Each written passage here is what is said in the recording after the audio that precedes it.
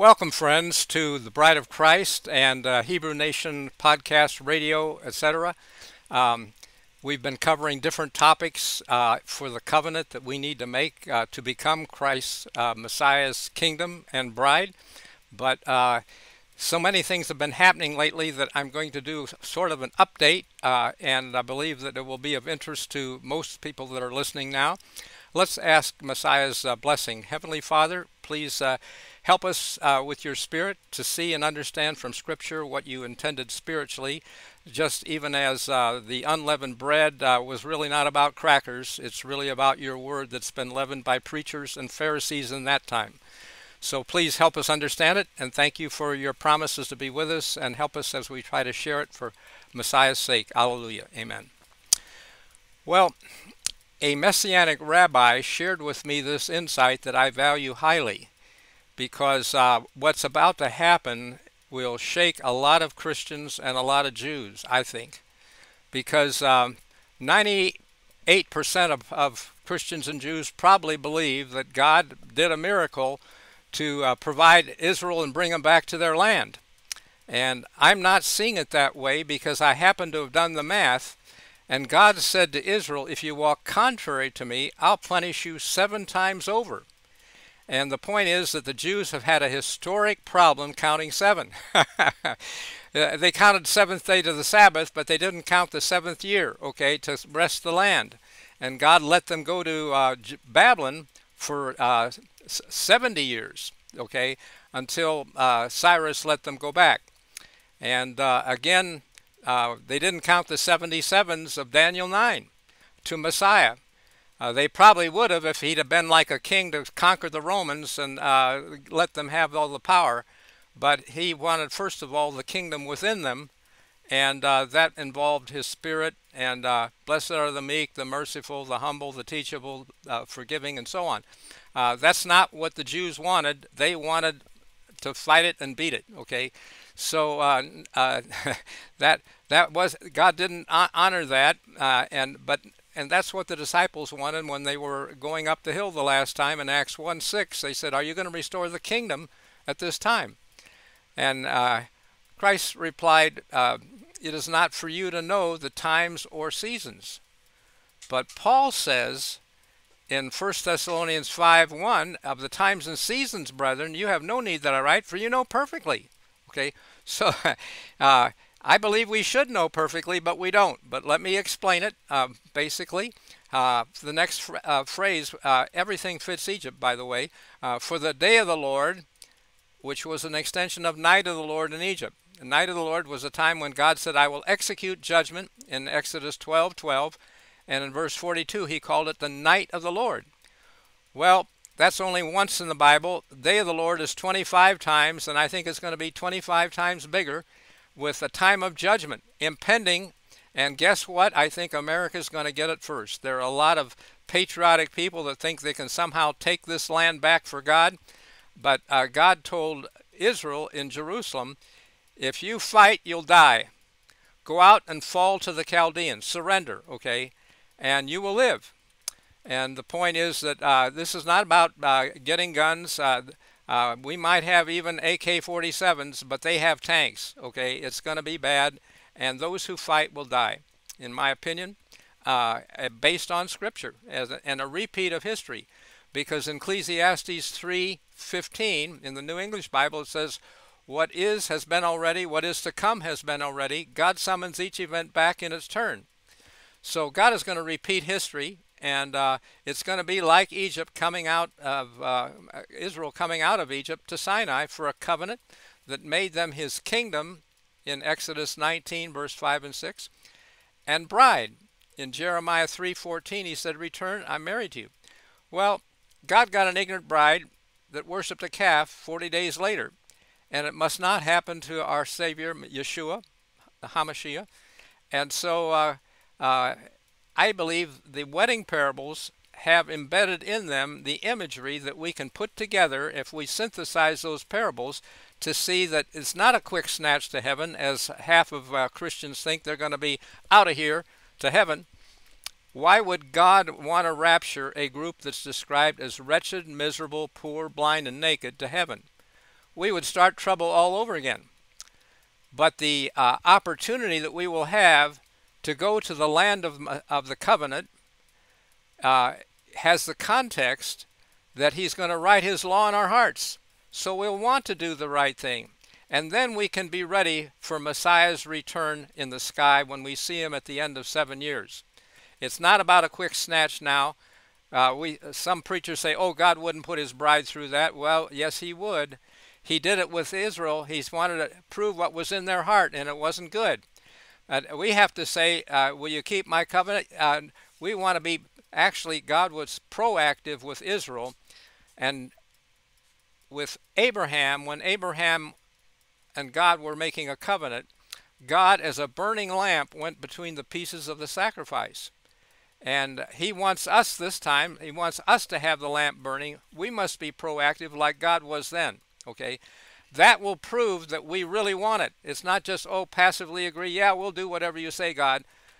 We have to know what he wants and offer it to him in a prenuptial wedding feast of betrothal, okay?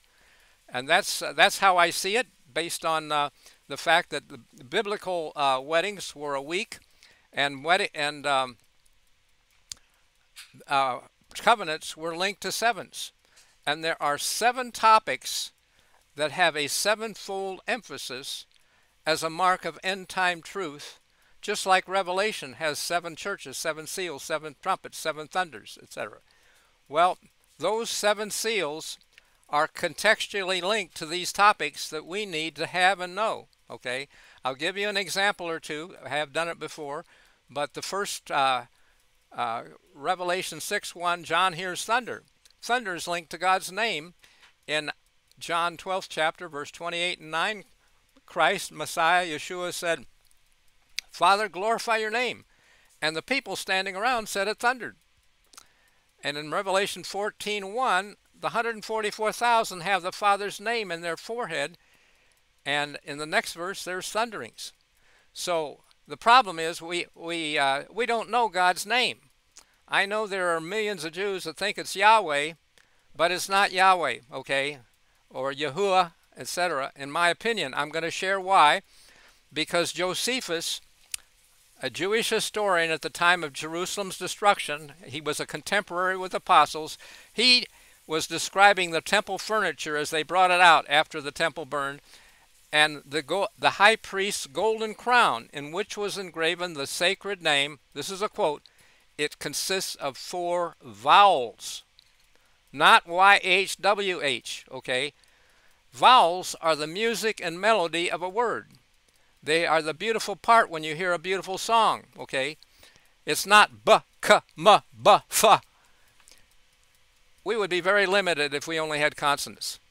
God lends us his name so we can even talk intelligently. I know that the 4 vowels don't sound quite right, but you wouldn't want a God that has a name like Tom, Dick, or Harry. You know, it has to be different, and vowels are different. And Solomon said it's a great name, okay? And his temple was dedicated to the purpose that all people would know thy name. But today, I don't think there's 1% of Christians or Jews who really know it.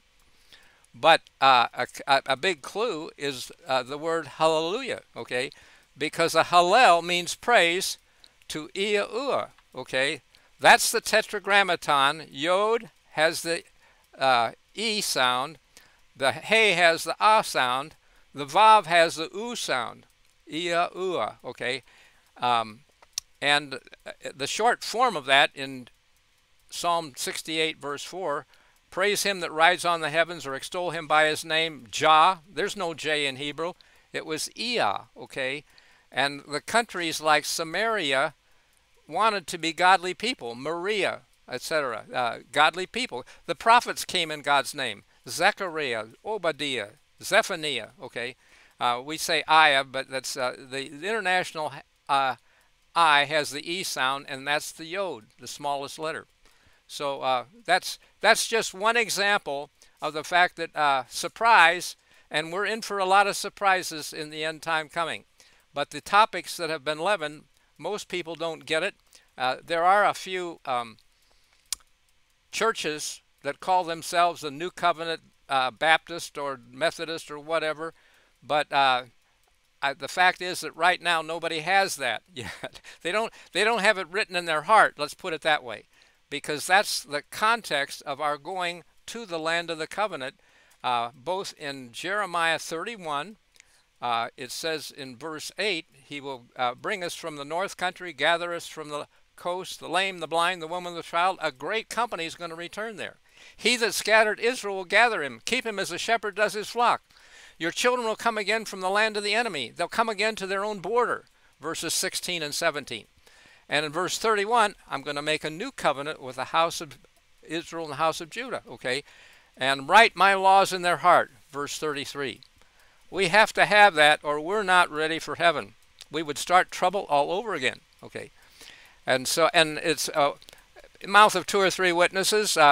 By the way, Isaiah 11:11 says it's going to happen a second time, but I like Ezekiel 36. That's easy to remember. 36 chapters, 24 verses, verse 24, when it says, I'll take you from among the heathen. We're living among heathen today, okay? And bring you into your own land, sprinkle clean water, and you'll be clean. Put my spirit in you, cause you to walk in my statutes and judgments, and you dwell in the land that I gave your fathers, and I will be your God. I'm looking forward to that, and I don't yet know how we're going to get there. We have to take some things by faith. You know, without faith, it's impossible to please God. But it's a provision that he made, seeing the end from the beginning. In the book of Beginnings, after the flood, he scattered them among the nations, but somehow they didn't believe God's promise not to destroy the world with a flood again, so they built the Tower of Babel. Well, he confused the tongues and scattered them again, okay? And he wants us to trust him. But the EU, European Union, takes that Tower of Babel as their symbol or icon for European Union. And they say, well, out of many nations, one tongue. Well, not exactly, and it's ultimately going to prove confusion. But God is going to have a group of people in the land of the covenant, and he's going to defend that. He's staked a claim on that land, and that's why he's going to send the Jews out now, okay? The Jews are about to be taken out of Israel. We think Israel was an answer to prayer or somebody, but the Jews there, a Messianic rabbi said 90% have no interest in their land, that land, or God. I'm sorry, they're interested in the land, free land, but they're not interested in God or their heritage. That's what I meant to say, because they're just there for the land itself, and God is going to. And the point is, I said that they didn't count the sevens, because God said if you walk contrary, I'll punish you 7 times over. And we see they didn't count the 77s to Messiah in the 69th week of years. So their temple was destroyed in the next verse. That's Daniel 9, verse 24. 25 mentions Messiah from a decree to restore and build Jerusalem. And Jerusalem is about to be destroyed. We're going to have that decree again so we can start counting again for when we can go, okay? But the temple was destroyed in verse 26. By the people of the prince that shall come, which was Rome, okay? And Rome has got a bad reputation in Scripture, it seems like, because we see it in Revelation 17 as Babylon riding a harlot riding a beast of new world order. Won't go there right now, but anyway, let's just hang with what we're talking about. So if you realize that God was going to punish them, and in Ezekiel 4, verse 4 and 5, God asked Ezekiel to lie on his side 390 days. Each day for a year, Israel was in apostasy. Well, that's giving you the message. 390 years, Israel was in apostasy, and times 7 is 2,730 years. Okay? That's a long time, and Israel was not free to return in 1948. If you do the math from 722 BC, when Sennacherib came and took them into exile, 722 from 2730 is 2008. But no year 0 when Messiah was born, so it's 2009. And in that year, Pope Benedict shows up as a sign not to come back. The early Christians understood that. that Rome was the abomination of which Christ was speaking. And when the Rome came in 66 AD under Cestius, Christians fled the city, they got out of there, and not a single Christian lost his life when Jews starved to death, mothers ate their own babies, etc. Bad situation, and famine is coming again in our time and not far away, because the prophecy that Christ spoke of, smite the shepherd, the sheep will be scattered, comes from Zechariah 13th chapter. And in the last chapter, next chapter, 14, the day of the Lord comes, and nations are going to be gathered against Israel to battle. Houses rifled, women ravished, half the city goes into captivity. Not a good situation, and Hamas did that already in micro, only 1,200 people in Israel that have it at a music festival.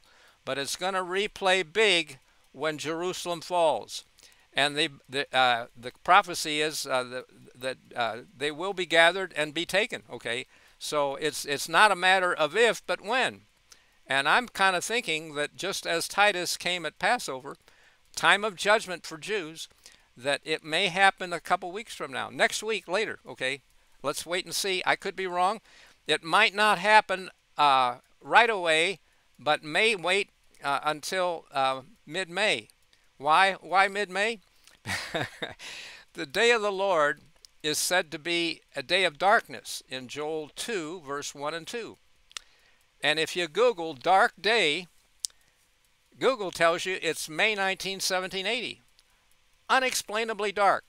Cows came in from the field, chickens went to roost, people used lamps at midday. It wasn't an eclipse that just passed away in a few minutes, and it wasn't smoke on the western front, you know, and so on. The people would have smelled smoke. But New Englanders thought it was a sign of Christ coming from Joel 2, verse 31. Sun will be darkened, moon turned to blood. It did happen, okay? But God repeated that 200 years on the anniversary date, May 19, 1980, when Mount St. Helens erupted and put ash into the sky, and overnight the wind carried that ash over 3 northwestern states, just like the first dark day was in the Northeast in New England. I think that is too big of a coincidence. It's not just an odd coincidence. God was in that, okay? He did it, and he was marking the papal calendar of May 19. May 19, 1780, May 19, 1980, and this year, May 19, coinciding with what's happening with Jerusalem and the Hamas and the Iran, May 19 happens to be as the days of Noah, the day that Noah entered the ark. And I'm believing it will be a dark day on May 19 somehow. I don't know yet how. I'm kind of believing it could be a EMP attack that knocks out our power grid. Won't have internet, won't have lights maybe, can't cook. I don't know, really. But I heard Jonathan Hollerman of the Homeland Security Deputy Director saying he is amazed that we haven't had an EMP attack so far. He said it would be so easy, just a high altitude nuclear explosion mid-America, over Kansas City or somewhere. Doesn't matter, don't have to be specific. It would be easy to do. We even had a balloon recently. They wondered what the balloon is about. Who knows? But the point is that an EMP attack would knock out our power grid coast to coast, could. And those transformers are made specifically for each location. It takes a year to remake them and build them up. Might take longer than that under the handicaps. But the point is that during that year, about 90% of people in cities will die. Starvation. We said that mothers ate their own babies in Jerusalem's destruction. We're not far from famine now. Okay, that's actually the black horse. A measure of wheat for a penny, 3 measures of barley for a penny. That's rationing of food. Okay, so hang on, and let's prepare ourselves to be in the country where if you help some farmer to do his garden, he'll may give you some food to eat with too. I don't know. I'm thinking man's original lesson book was the garden, and we've been, but after sin, you're in the sweat of your brow, you'll earn bread, and we've been trying to avoid sweat ever since. Okay, not good. Sweat avoids certain, gets rid of certain poisons as well. So coming down to the end, and I hear a little warning that I'm going to run out of time in about 3 or 4 minutes. So we need to study the covenant and see how we can have these unleavened topics. I have, I don't have it here with me right now. Hold on. Yeah, a book on the fall of Jerusalem. That's really what's the next event that I think will happen next week. Go to my website, healthhappinessdestiny.com, and get that book, read it, and you will, in that book, probably learn that there's an earthquake coming, because when Muslims take the city and they celebrate their mosque and the Quran, which says Allah has no son, the sun is going to, by the way, the sun that is really the Lion of Judah in Revelation 5:5, and verses, it says in Joel 3:16 that the Lord will roar from Jerusalem, the heavens and earth will shake. That's one big earthquake. I believe it's bigger than we think. In fact, Isaiah 2:12, day of the Lord context again, verse 21 says that he will shake the earth terribly. Okay, that's fear God, give glory to him, is the first angel's message. Time of judgment. In Greek, it's crisis spelled with a K, K-R-I-S-I-S. The whole world will be in a crisis after that earthquake, and things will be going down. And for those rich people who think they're okay, guess what? They're going to throw their gold and their silver to the bats. Okay, it won't save them. And in the fall, Feast of Trumpets, when all the green grass burns up, it's not about grass or we'd be dead. It's about spiritual grass. As the flower of the grass, so shall the rich man fade. They won't be dead. They just will be rich. Okay, God's going to have his own reset. It's not about what they're going to do to make us poor and them rich. They're going to be out in the cold and dark as well. Okay, the ground is going to be level at the end time, foot of the cross, I believe. So think about that and get a better understanding with the fall of Jerusalem. And really, another verse, the 3 words everybody wants, healthhappinessdestiny.com is my website. And for, less than $10, you can get these books. When you'd probably pay that much for a meal, or if, going out, at least more than that if you take your wife or spouse. It's high value, a meal for the mind, okay? And the real book that I want to encourage you to get that we really need is The Earthquake and 7 Seals. The 7 seals are what we need for the covenant, and I hear the music playing now, so this is the Hallelujah chorus. It's praise to Yahuwah, hallelujah. Thank you for being with us. Come again next week. Tell your friends. Go to the website. Write me an email. If my email is in the books. And by the way, the book has high-value link that you can get to reverse most disease without prescription drugs. So hallelujah. Thank you again. We'll see you again next week, and we'll deal more with these topics. Bye-bye.